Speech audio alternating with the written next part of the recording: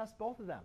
For each radical, for each radicand, for the values that are undefined, we know that we cannot have, for each radical that's undefined, we know it has to be greater than or equal to 0.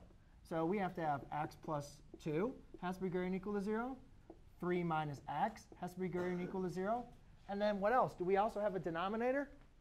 Right? So therefore, that cannot equal 0. So therefore, we write square root of 3 minus x equals 0. So whatever values make that equal 0 are also not going to be in the function.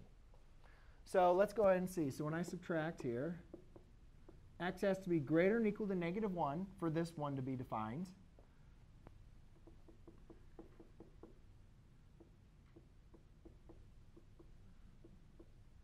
X has to be less than or equal to 3 for this function to be defined.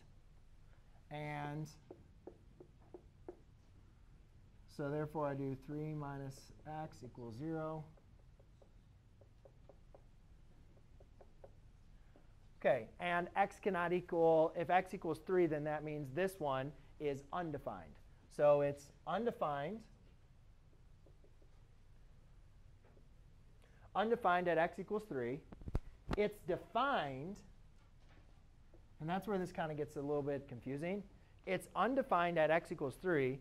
It's defined for all values that are greater than -1 but less than 3. So therefore, it's undefined, because that's what the question is asking, for all values that are less than -1 and values that are greater than 3. Well, we know that 3 is not going to be, can't equal, yes? Wouldn't the first one, wouldn't be x is greater than or equal to -2? So like the first on the left. What? This one? Yeah, why did you subtract -1? I don't know. It's 2. That's just a mental error on myself. And actually, you know what? I actually could have avoided all of this. The air, cold air. I could avoid all this, actually, just by using this. It can't be equal to 3. Right? Would you guys agree? So I don't even actually have to even go through this step. If I just rewrite that as greater than, that's perfectly fine as well. So x has to be greater than or equal to 2, and x has to be less than 3. So those are the values where it's defined.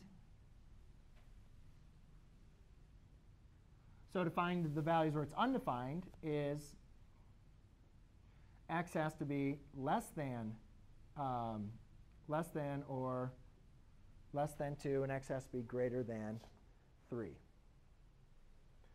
Greater than or equal to 3, but it can't equal 3. That's a mistake. Can't equal 3. Yeah, it is negative. Oh, I didn't write that. Yeah, sorry. Thank you. It's -2. And x has to be greater than 3. OK? Those are the values that make the function undefined.